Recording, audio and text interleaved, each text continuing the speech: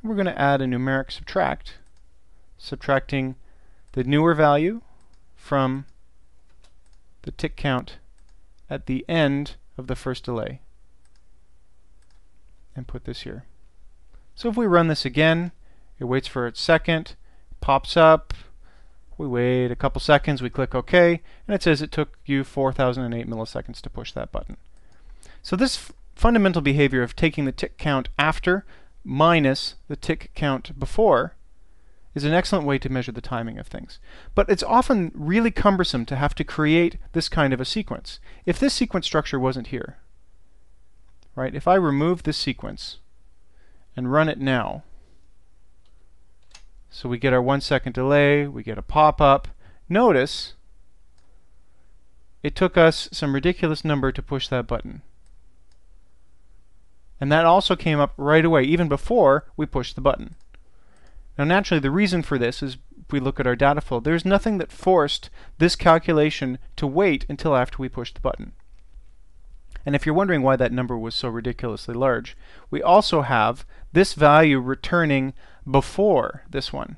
Remember, this returns instantly because there's no data dependency here. It will start right away. And this function waits a second. Also, remember that the data type of this wire is a U32. So what we have is a negative number essentially being coerced into a U32, which gives us, of course, a very large number, essentially meaningless from our point of view. So what would be really nice in this case is to not have A, the incorrect behavior, and B, the necessity of creating a sequence structure. Let's jump now to a different example. We're going to browse to one using the NI example finder. And we're going to take a look at how we can use the OpenG provided timing tools to do a much easier job of calculating the timing of a certain function of our code. The function I'm looking for is in the Analyzing and Processing Signals section, Signal Processing. We're going to go to the Amplitude Spectrum Simulated VI. What this VI does is basically simulate an amplitude spectrum analyzer. If we were to run it, we see we get the ability to specify information about the signal generator, whether it's a sine wave, which gives us just a single peak, or if it were a triangle or a square wave, we see that we get multiple peaks on the harmonics. The actual behavior of this isn't so important, but let's say we want to determine how long it actually takes us to do the FFT analysis behind the scenes. So let's kill the VI and take a look at the block diagram. See, it's very simple. There's a VI which generates our signal, and there's a VI which performs the FFT. So what we want to do is measure how long it took the FFT function to execute. One way to do this, as we saw previously, was to create a sequence structure around the function, adding a frame before, getting the millisecond count, and then adding a frame after, getting the millisecond count, and subtracting it. In order to do that, we're going to have to move a lot of stuff around. We're going to make our block diagram a heck of a lot larger. Let's open our OpenG subpalette, pin it down, then access the time tools. If we activate our context help, we see that we have three functions here: the tick count in millisecond, which has the exact same behavior as the standard tick count, except notice that it has an error in and an error out. Same is basically true for the wait millisecond and the wait until next millisecond multiple. They have the same fundamental input and output, except they also have an error in and an error out. We also have an additional Boolean input called wait on error that allows us to specify whether or not the wait functionality actually executes if the error in indicates that there has been an error. Let's put down the tick count function. This is the one we want to perform our timing.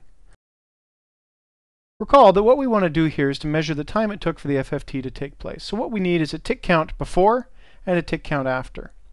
We can take advantage of data flow and the presence of these error lines to very simply put down a tick counter here, make a control copy of it, just move these wires a little bit, and put in a tick count afterwards. And we'll just reconnect the output errors as they were. So notice here we do not need a sequence structure because we have data flow determining the order of things simply by the presence of the error chain. If we were now to place down a numeric subtract, remember, the newest from the previous. If we were to create an indicator for this, change its label FFT time, Now when we run this code, we can observe the time. We see that we have a measurement of the time it takes for the FFT to take place. And if we play with these parameters a little bit, maybe multiplying the sample rate and the number of points by 10, we can get a measurable time delay, maybe by 100, get even more delay. We can observe the behavior that things change depending on the inputs that we've selected. So what we've done here, without having to perform major surgery on a block diagram, we've added the ability to put in the timing of things. So in summary, we've talked about timing. We've talked about the importance of specifying timing in a very careful way, the fundamental difference between the wait and the wait until next millisecond multiple functions. We also talked about the benefits of the OpenG timing functions, the fact that they allow you to use the error chain to much more simply specify the order of things and thus determine the timing. We also talked about some of the more advanced functionality added into the OpenG wait and wait until next millisecond multiple that allow you to not wait on the instance of an upstream error. Thank you very much for watching this blog entry. As always, I invite you to post any comments below, and you can always contact us if you have any other questions or would like any more information.